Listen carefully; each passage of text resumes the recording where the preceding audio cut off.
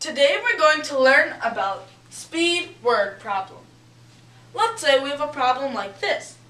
At 10:30 a.m. a cyclist started traveling on a road at an average speed of 60 miles per hour. At 2:30 p.m. a motorist started traveling from the same place and on the same road.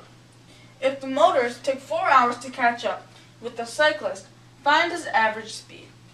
Now the problem states that at 10:30 a.m. a cyclist started traveling on a road at an average speed of 60 miles per hour. So let's first draw this road.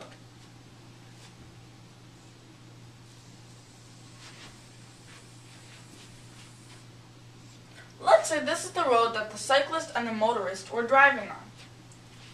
So, at 10:30 a.m.,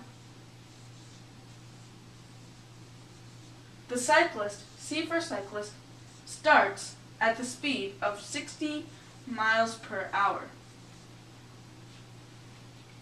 Now at 2:30 p.m. a motorist started traveling from the same place and on the same road. So a motorist at 2:30 p.m.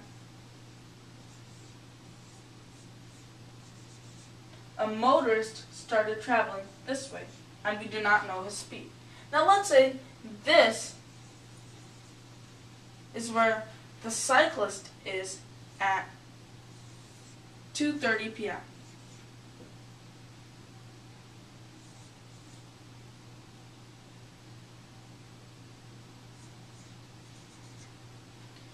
Now, we know that the cyclist traveled this distance in, let's find out how many hours. So 10:30 a.m. to 2:30 p.m. is 4 hours. So the cyclist takes 4 hours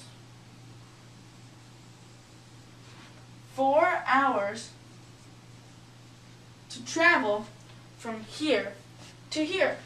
Now let's find that distance.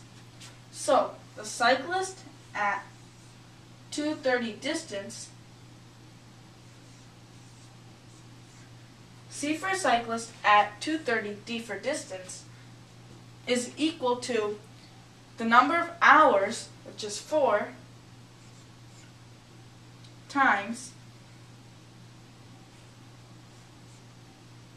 his speed, which is 60 miles per hour. This is equal to 240 miles.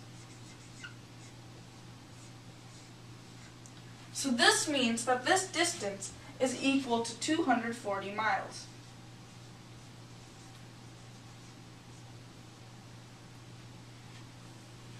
Now, we know that the motorist took 4 hours to catch up with the cyclist.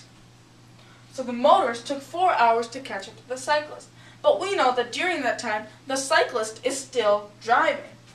So, let's say he ends up here and the motorist catches up. Cyclist and motorist. So that's the point where the cyclist and the motorist catches up. And this is another 4 hours.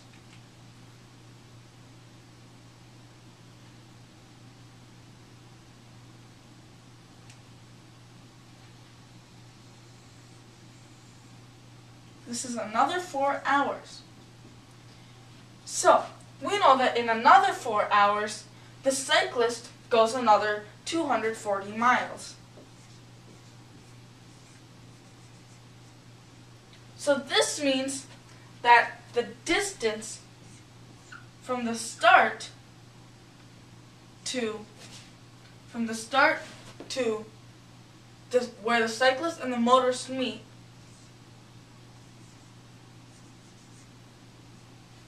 distance, D for distance, S is from the start to C and M is where the cyclist and the motorist meet, is equal to 240 miles plus another 240 miles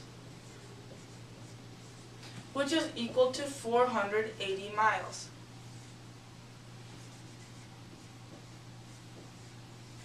Now we need to find out what the motorist's average speed is. So we know that it takes 4 hours to catch up with the cyclist right here.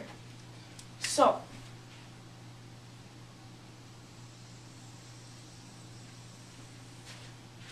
the motorist takes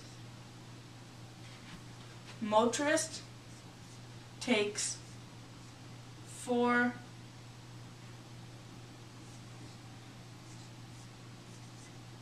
So M for motorist, T for takes, F for H is for 4 hours. So this means, the motorist's time is 4 hours.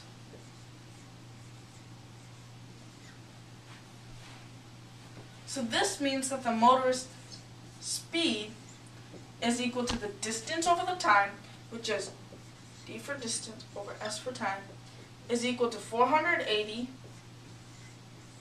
divided by the time, which is 4 hours.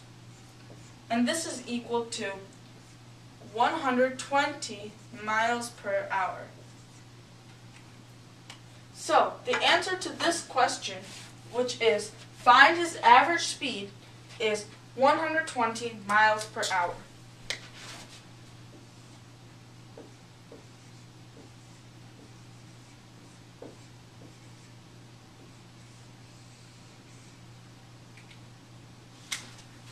Today we learned about speed word problem. Thank you for watching this video.